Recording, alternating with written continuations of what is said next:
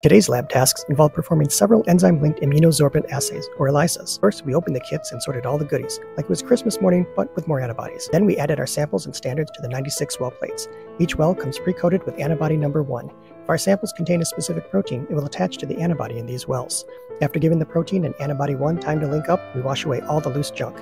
Then we add antibody number 2, which detects and also connects to our protein of interest. We give them time to connect. Then we wash away more junk. Then we add a molecule to bind to antibody number 2. Let's call it HRP conjugated streptavidin for fun.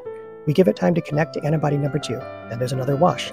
Next, we add in a molecule that reacts to the whole mess of things in our wells. We let them get cozy in the dark, and our wells turn a fancy blue color if the original protein is there. Then our final ingredient is added to stop the blue from overtaking the world and now turns our wells a fancier yellow color.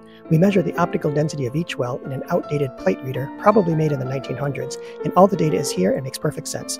Oh, our kits also came with these fun little things. Don't eat them. It's not food. You know who you are.